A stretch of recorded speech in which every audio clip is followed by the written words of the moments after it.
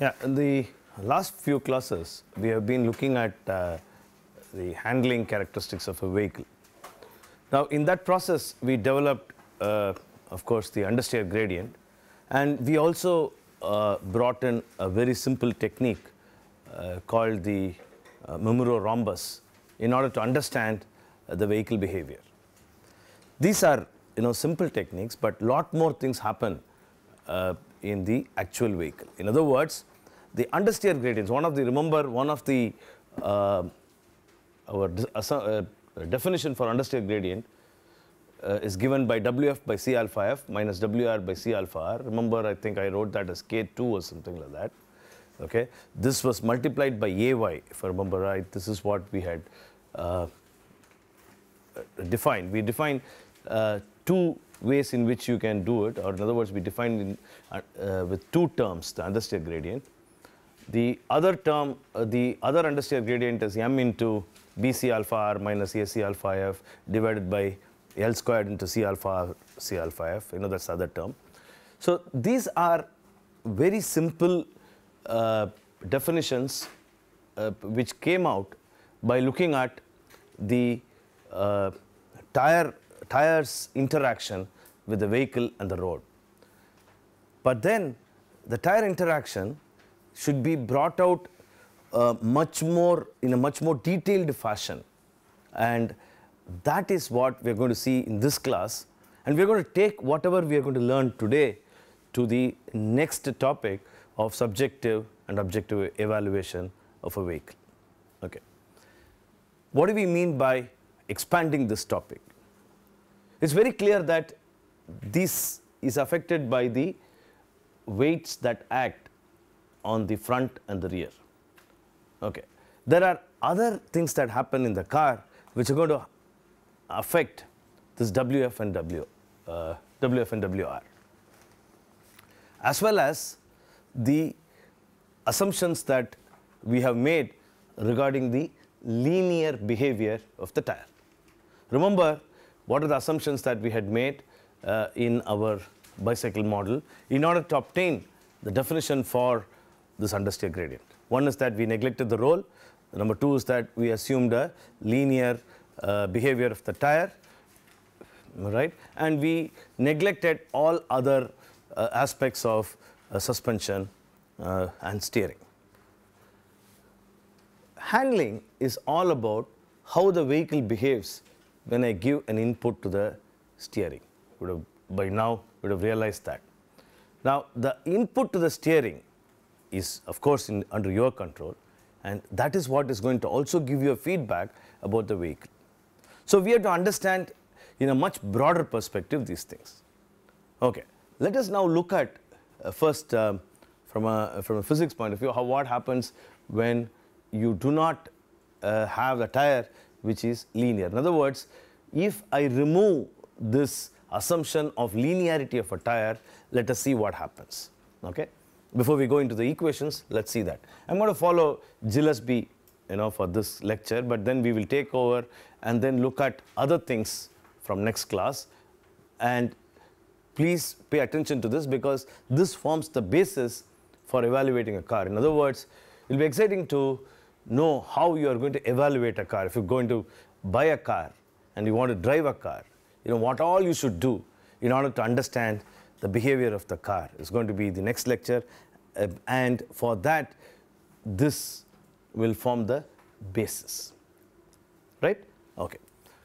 Now let us look at the actual diagram for the C alpha F. In other words, how actually the force developed, okay, in terms of the slip angle. Note that we had already said that Fz, the normal load, is going to play a role in the development of Fy. In other words, the stiffness, what we call a stiffness, depends upon the normal load that is acting. Okay. Now, why are we harping on this? Basically because when you say, for example, when you want to take a turn, all of us know that the vehicle is going to roll. Okay, especially initially is going straight, both the wheels, left and the right wheels, within small tolerance, would say that both of them have the same reactions. Okay? So when there is a roll of the vehicle, then these reactions, what we call as WF and WR, are going to change, and the left wheel is going to have a different reaction, and the right wheel is going to have a different reaction, depending upon, one is going to be higher and lower, depending upon whether they take a turn to the right or left, and so on. Right? So what is important is to understand what happens due to load transfer. This is one type of load transfer. The other type of load transfer happens when you take a turn and start accelerating or decelerating. Okay? Again, all of you know that there is a load transfer from the front and the rear. So the load transfer to the front and rear, whether it is due to braking or traction, is again going to have an effect on these things, and is going to have an effect on understeer and oversteer gradients. So load transfer is going to have an effect, and so this is the first thing. So we have to understand how C alpha F varies. Let us say that, let me plot it like this. Let's say that this is the vertical load. I'm going to plot the graph of, remember that we plotted alpha versus Fy. I'm going to plot this graph slightly differently. I'm going to say that Fy, and I'm going to plot it for different alphas. Okay? Let me call that as alpha 1, alpha 2, alpha 3. Okay? So for different alphas. Right. Now, of course, alpha 2 is greater than alpha 1 and alpha 3 is greater than alpha 2 and so on. Right? Now, let us say that I have, say, 4,000 Newton that's acting in a tire. Okay? And that produces an Fy.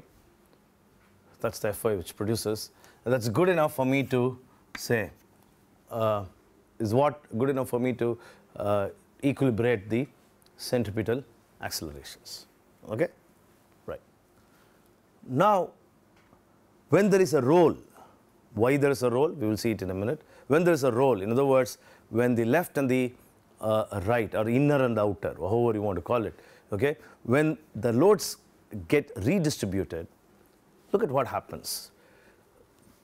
Okay, for the same alpha 1, which is the slip angle, okay, when the load comes down, say for example it comes down to 2000, okay, the load or the stress, the force that is produced comes down. Okay, and for the other tire, which is going to increase to 6,000, this is going to increase.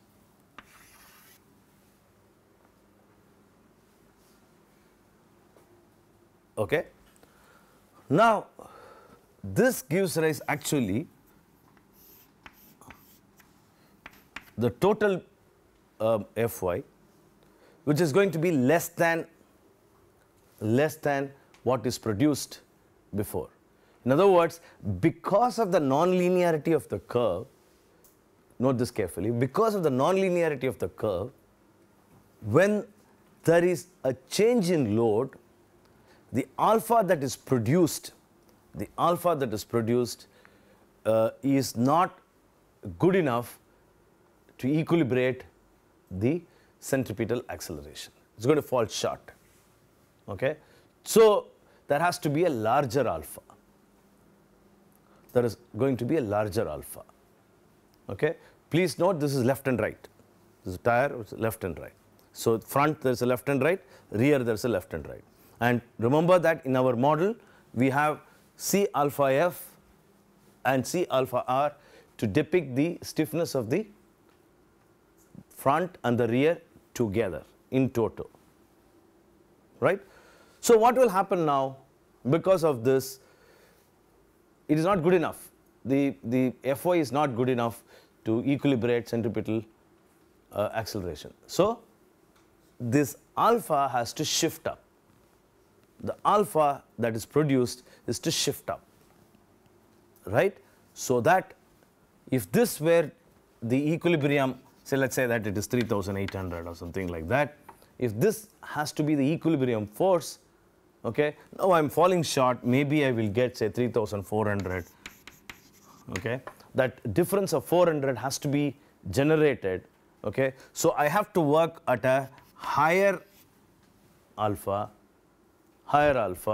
and that is such that, okay, I'll just exaggerate that here. So this is the one which was initially was like this, okay, and I had fallen short. So I have to now increase my alpha such that I come back to that 3800. Okay.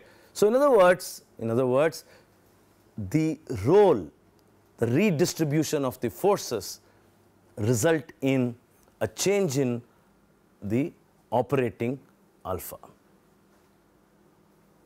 Right? Now look at that closely. When there is a change in alpha, alpha f and alpha r, that is going to produce a change in the understeer gradient. Okay? Because after all, that is alpha f minus alpha. Remember, our delta is equal to alpha f minus alpha r and plus L by r and so on. So alpha f and alpha r are going to have an effect on the understeer gradient. So the very first thing is that due to this role, there is a change in the operation of alphas, and hence I have to have an additional term to my understeer gradient. Right? So what are the things that I have to do now? First of all, I have to find out what is this change. What is this change? Right?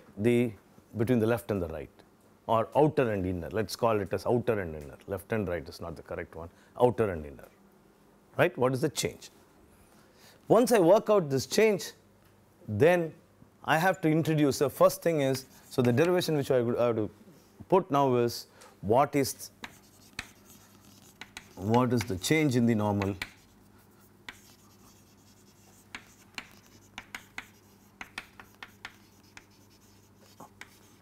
That's the first thing I have to find out. What is the change in the normal load? Okay. So the next is I have to next thing is that remove the linear assumption for the tire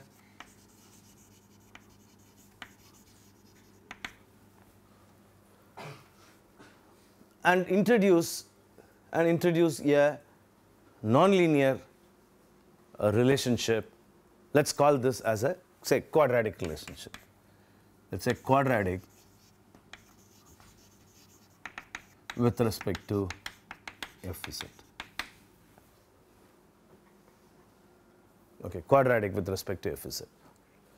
Please note when I say linear, the linear relationship in the sense that we had only one C alpha F. That's what I mean by a linear relationship. In the sense that there's only one C alpha F. It was independent of Fz. Okay, it's independent of Fz. But actually, it is not independent of Fz. So we are, in other words, Fy is a function of, say, A into Fz. So that, that's the only thing that we said. Now we are going to say that it's a quadratic with respect to Fz. We will introduce that in a minute. So note what we mean by that linearity. The linearity is with respect to Fz. Okay. So once I do this, then calculate the new alpha. That's what we're going to do. Right? Let's look at a very simple diagram. We will make this, we'll make a few comments to make it a bit complex. And let's say that I have a solid axle. Just for illustration, we will see how it can be looked at for independent suspension. Okay. Let's say that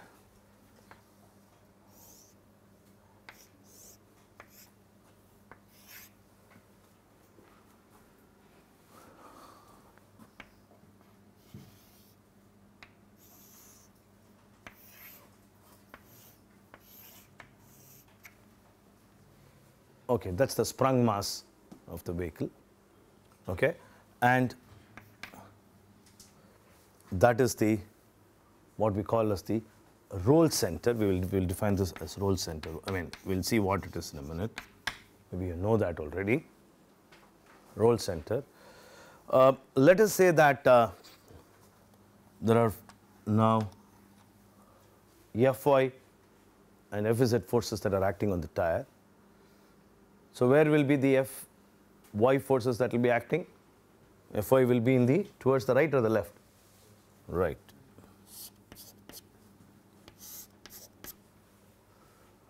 Okay. So this we will call as Fy outer and Fy inner. Right. And of course there will be a normal load that will be acting, which we would call as Fz outer and Fz inner. Yeah. So this is, yeah, this is turning like this. So actually like this to the right, and so the roll is to the left. That's why I call this as outer and this is inner. I don't want to call it as left and right, okay, because it can be the other way. Right. Now, the concept of roll center, I'm sure you had heard about this, that roll centers form a roll axis. I know that you had heard about this term roll axis, and about which actually the sprung mass rolls. Another way of looking at roll center is the center about which you can split, in very simple mundane terms, you can split the sprung mass from the unsprung mass. So for example, if you want to draw a free body diagram of this especially for these forces, okay, then I can say that that is where I would take the reaction for the Fy. In other words, okay, the reaction for Fy, okay, for this would be about that point. So that would be the Fy. Okay. Of course, Fy is equal to Fy naught or O outer plus inner. Right. So my job is to find out how does this vary. Okay. In order to do that, I have to look at what is called as roll stiffness. I have to look at the roll stiffness. Okay. As the name indicates, it has everything to do with roll. So it relates the moment that acts to the angle of roll phi. Right? Okay. Now we will talk more about this roll center. Right now we will say that there is a front roll center, rear roll center, and they join, and what results in the roll axis, okay, and about which this roll takes place. Right.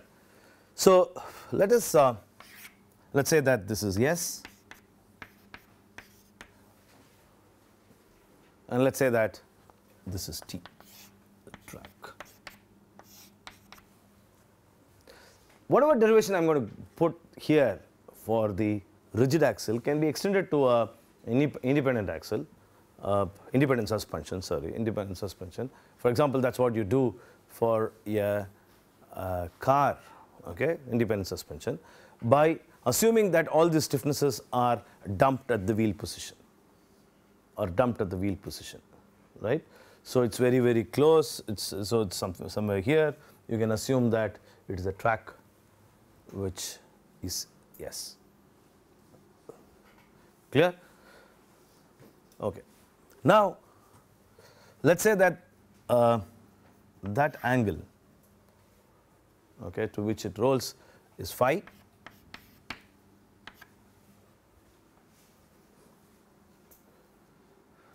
and that difference in the height is delta z, and hence phi is equal to delta z divided by S. Clear?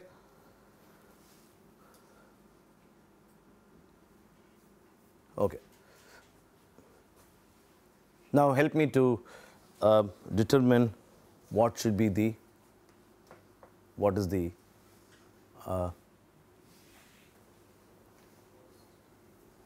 roll stiffness.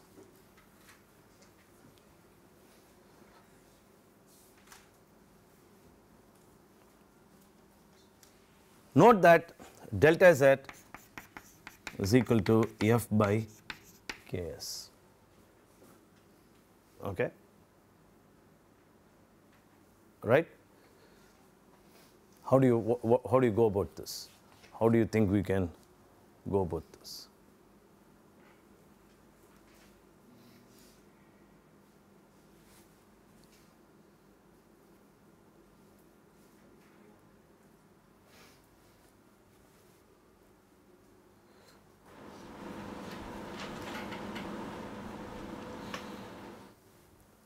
Simple, yeah.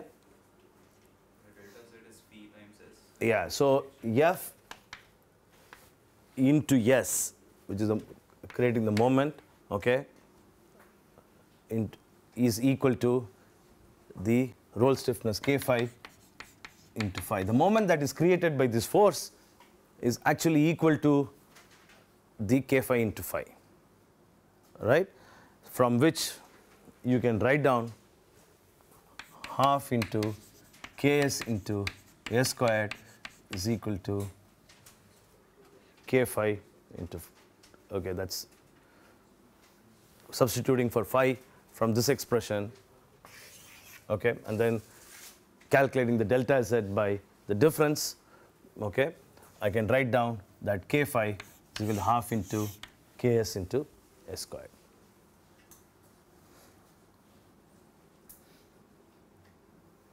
Right. So this is what we call as the roll stiffness. If I now, so this is the relationship between the spring stiffness and the roll stiffness. Okay. What I essentially did was to find out what are the forces, two forces, that causes a moment, and that moment is what is given in the left hand side. Okay, force into moment, I mean distance, and the right hand side is the one which equilibrates it through K phi into phi, which is K phi is the roll stiffness, okay, right, with force per degree or radians multiplied by the degree. Okay. Now, as I told you, the first step is to find out what is the change in the normal load. Okay, in order to do that, let me use this diagram. Let me take moment, okay, let me take moment of all the forces that are acting about the center.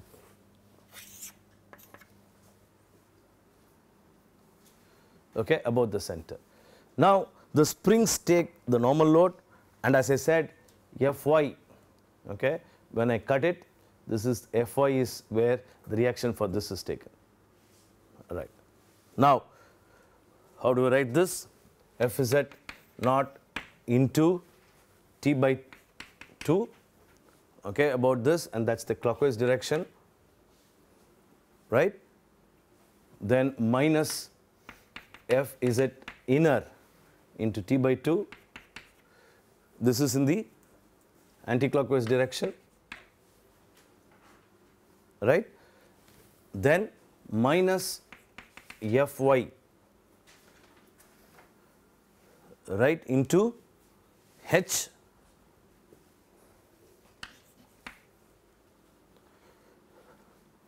right? H is the height, and that is equal to, that is the total moment that is created, that's in the anti-clockwise direction, that is equal to K phi into phi. The moment that is created, what causes the roll, that's what we are doing. So the moment, the total moment that's created is what causes the roll. Okay. This is just for one suspension. We had said what is the connection between the two, and so we now have K phi into phi. Rearranging these terms,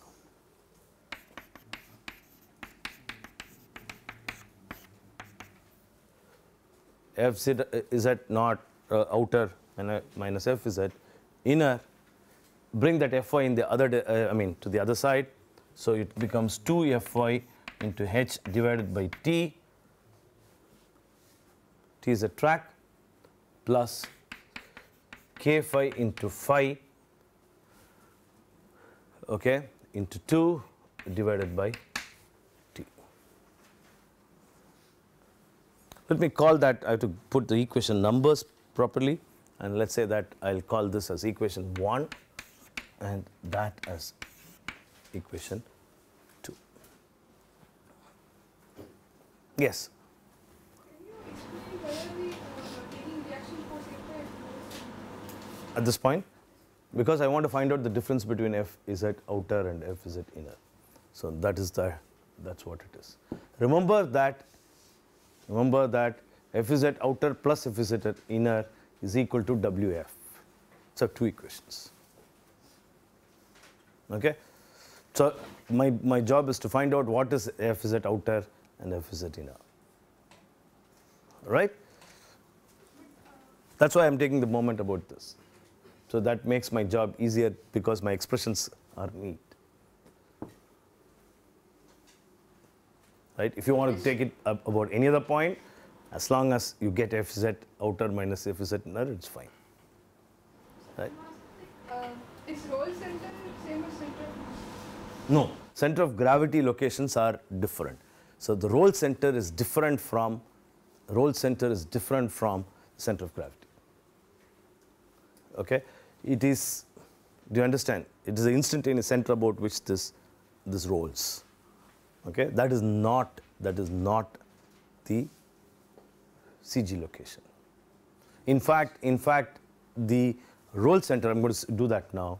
Okay, the roll axis is at a distance from the center of gravity, and that's going to cause a moment.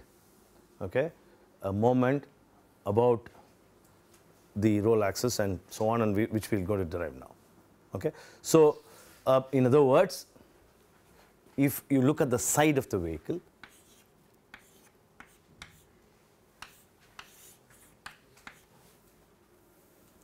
right? So the roll axis, say for example, this is the center of gravity location, then there is a front roll center or rear, let's call that as rear and that is front. Okay, there is a front roll center, right? And the line joining these two is what is called as the roll axis. Okay, so it is an imaginary axis which runs about which this whole body rolls. Okay, so that is the roll axis. So a moment which is created because of the distance, say for example, the center of gravity location is away from it. Okay, so the center of gravity at which, see here is the point. So let me draw the same, let me cut that and show it, or let me assume that to be a 3-dimensional view. I mean, this is just an imaginary line I've drawn. Let us say that that is the center of gravity location. That's the center of gravity location.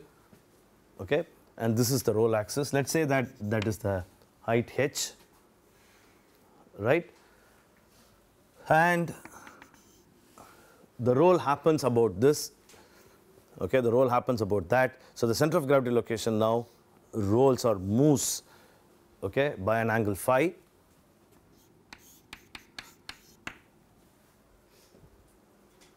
Okay, and for the whole body, you know that that's where the weight W acts, and we know that that's how, say, Fy acts.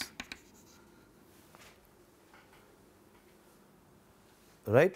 So the moment about the roll axis then is given by the moment created by that W as well as Fy. Clear? Okay. Any other question?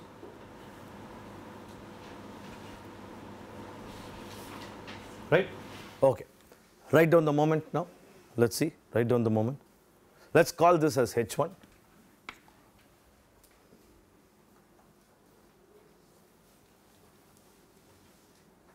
Okay, the moment is now given by, there are two things, h1 into, that's phi,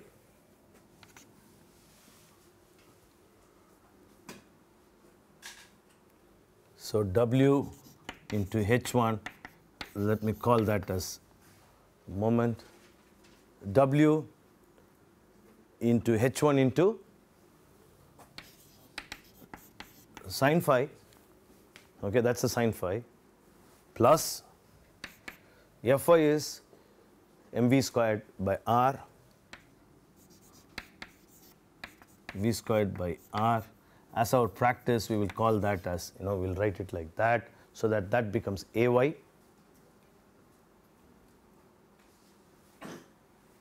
okay, into cos phi,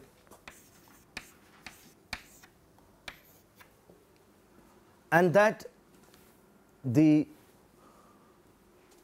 roll axis is inclined at an angle psi, or epsilon rather, small angle. So that also, the cos of this is actually the factor which has an m phi, so that multiplied by, look at the geometry, you would notice that there are two angles, so that would be cos epsilon. Now I'm not going to make it so complex. I'm going to assume that phi and epsilon are small, okay, so that that becomes 1, this becomes 1, and that becomes phi.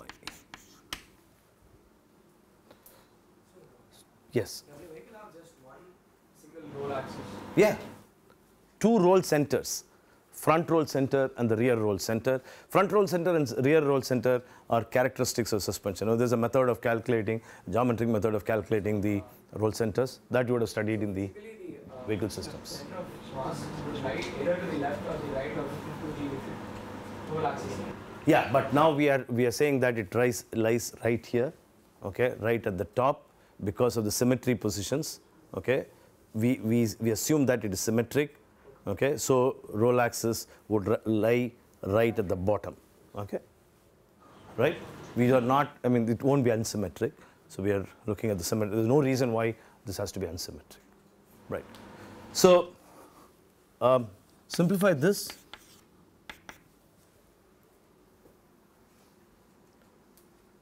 So that is equal to what is that? Take out the W h1. So W h1 sine phi becomes phi.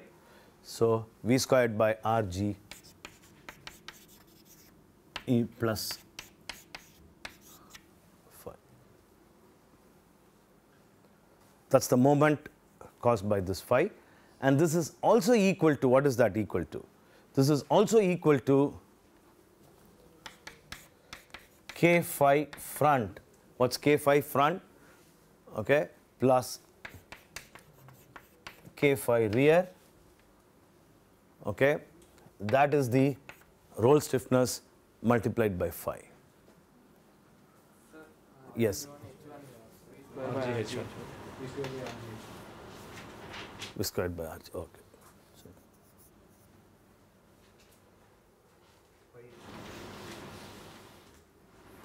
Phi h1. Where did I leave h1? There, v square by rg h1, and then there will be again h1 with w. उससे ऊपर कहीं और- पे गलती की है sir Of Look at that carefully and tell me. Obviously, here I left out h1. Okay, and so this h1 will be there.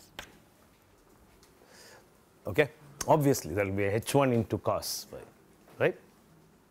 So h1 into cos phi.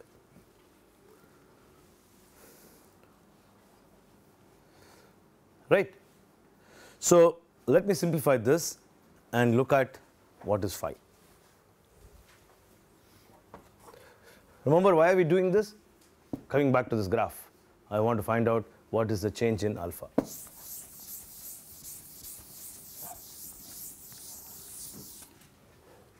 So let me call that, let me give that equation numbers correctly. Let me call that as 4, that equation number 2, let's call that as equation number 3.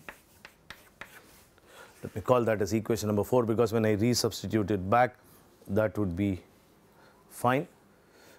Okay. Now, let me rearrange those terms here in this so that I would get phi. So, my whole idea is to get phi, right. So, WH1, let me rearrange that. I will say WH1 into V squared by RG is equal to K phi front plus K phi rear minus WH1 into phi is equal to, so that phi is equal to WH1 V squared by RG divided by K phi F plus K phi R minus WH1.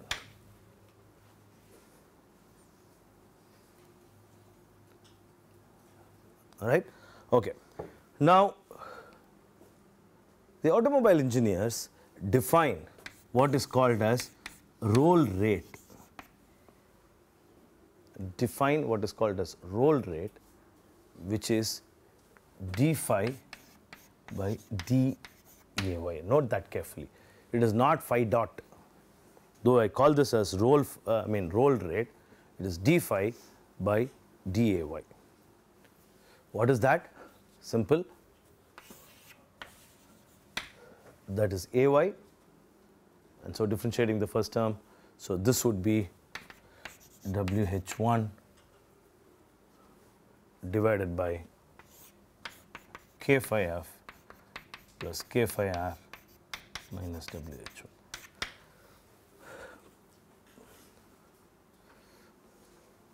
That makes life easier when you want to define, and it's about 5-6 degrees usually per G. It's degree per G. So in other words, that tells you if you know the roll rate, and if you are taking a turn and you say that I'm subjecting my vehicle to 0.3 G, then just multiply by roll rate, you would know how much is the roll, right? Clear? Fine.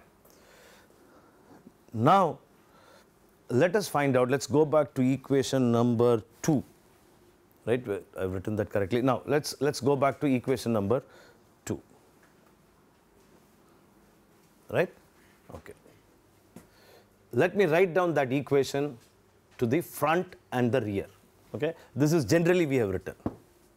Okay, up to this I've written down generally, then the whole vehicle. So let me go back to the equation number 2 and write it for the front and then write it for the rear.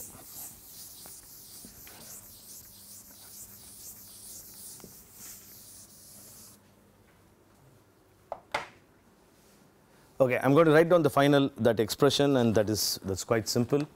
It's not K phi F into phi of F, or K phi F into phi is equal to delta F is at front divided by 2 into TF minus WF HF into V squared RG, and K phi R into phi is equal to delta F is at F by 2 into TR minus WR HR into V squared by RG. Okay. What's that I have done? I have just defined now delta. What is now delta F is it? Look at that term there.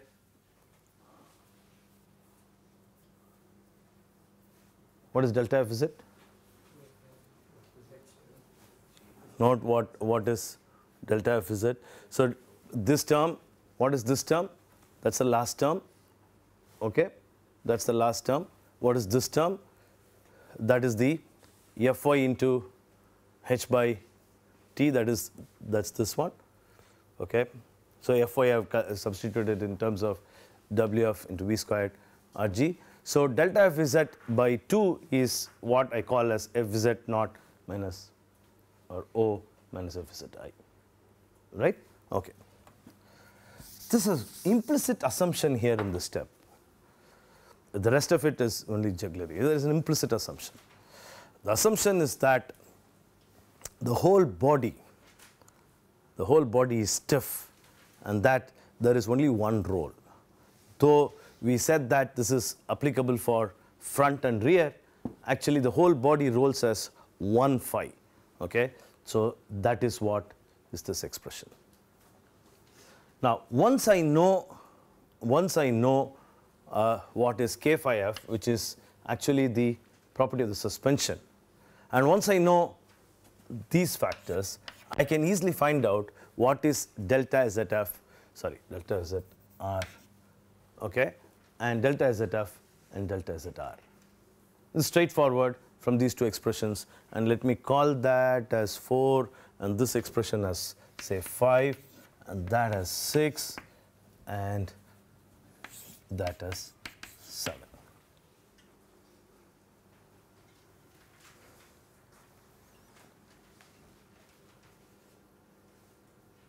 Right? Okay. So that's what I wanted. What is delta f is at front? The difference between the outer and the inner. And delta f is at rear, which is the difference between the outer and the inner in the rear. Okay? Once I know that, I am now going to use that in order to determine how my alpha f and alpha r varies. Any questions? Right? Clear? Okay. Now remember that we had this expression, the front as C alpha f into alpha f, and at the rear as C alpha r into alpha r. Okay? Let us now assume that C alpha f has a quadratic expression, okay, which I would write as A fzf minus B fz squared, okay, into, so that this would become into alpha f.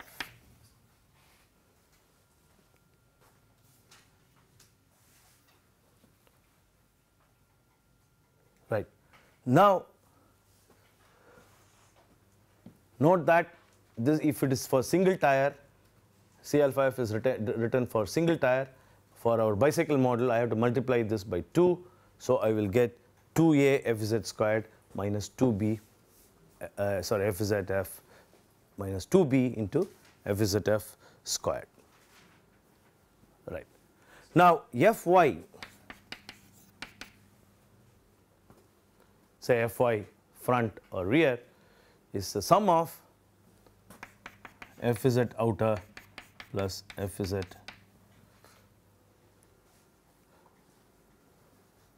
inner. Get that expression for C alpha f. What is it? I assume.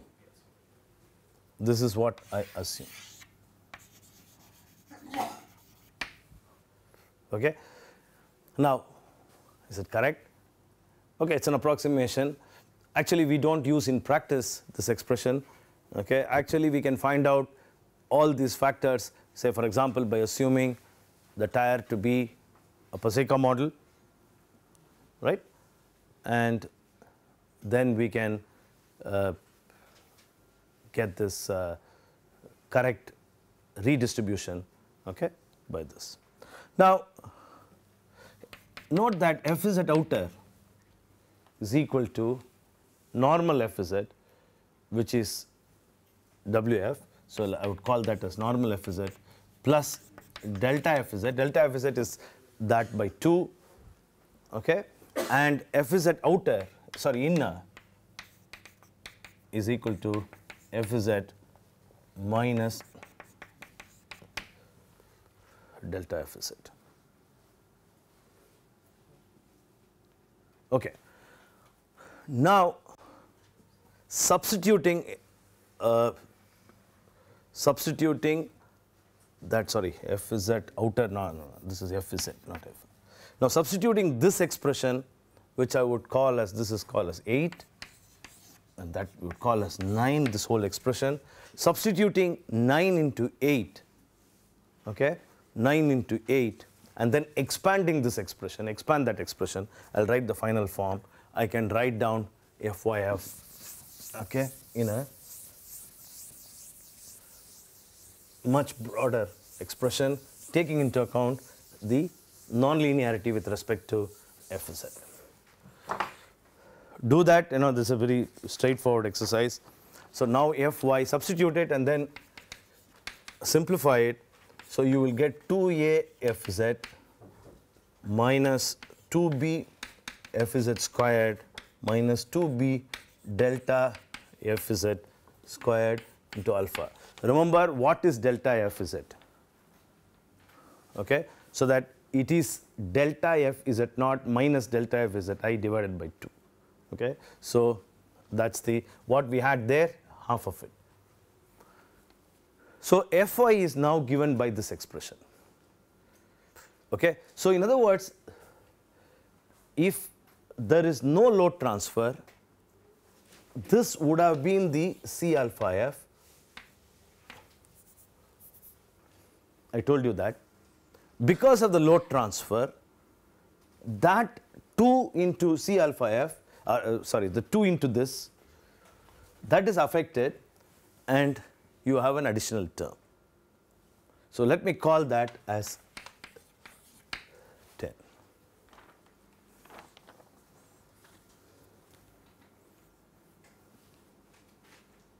Right. So I will write this as Fy front. This is Fy, general Fy. Okay. Outer and inner can be in the front as well as in the rear. Right. So Fyf can be written as, since I said that is the C alpha F minus 2b delta Fz front squared into alpha F. Fyr is equal to C alpha R minus 2b delta Fz rear squared into alpha R.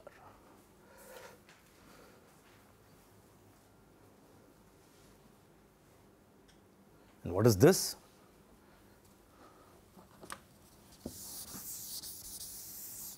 And this is equal to Wf into V squared by Rg, and that's the Fyf, and that's equal to Wr into V squared by Rg.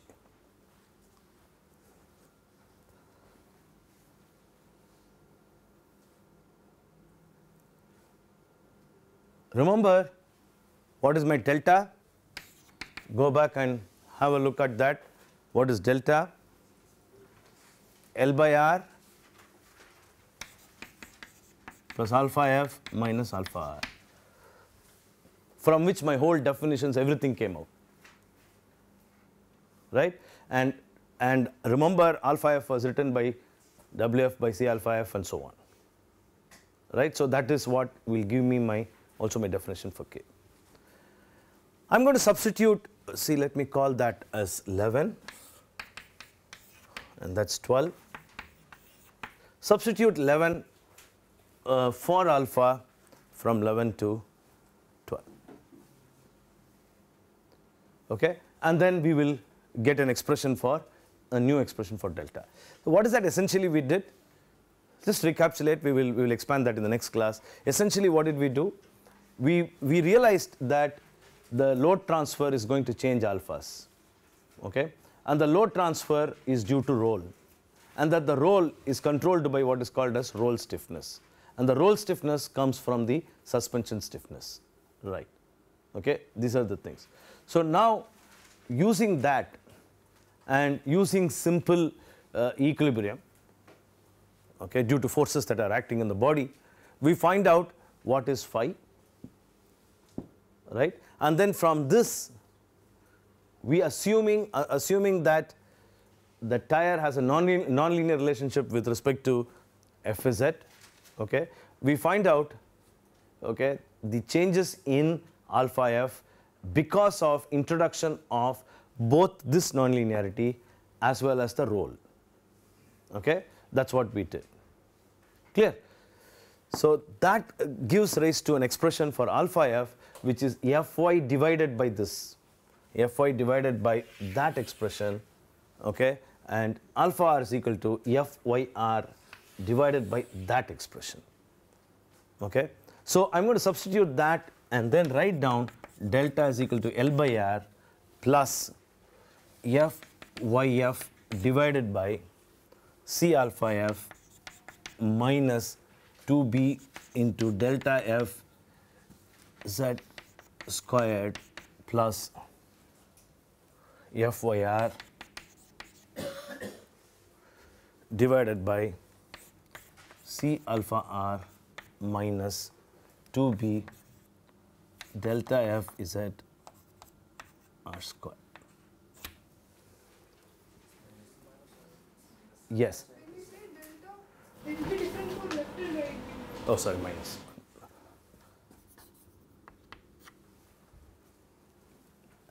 Exactly. So in this model, in other words, we are not considering it as 4 tires. Okay, this is a simplified model. In practice, in actuality, okay, this won't be the case. What you're saying is absolutely right. So alpha f front outer would be different from alpha f front inner and so on. Okay, now we are getting a gross effect here. The advantage is that we can look at it very easily and tell what would be the effect of roll. The disadvantage is that it has its limitation of having only one tire compressed, a bulk quantity, and one tire at the rear. Right?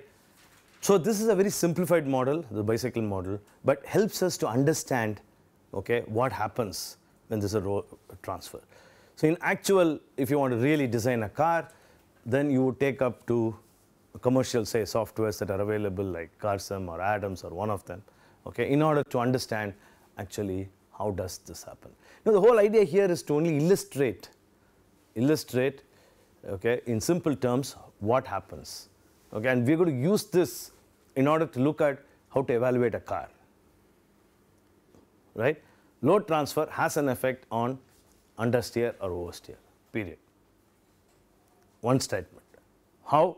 In a simplified form, this equation is going to tell us. That's it. Clear? Okay. We will see the rest of it in the next class.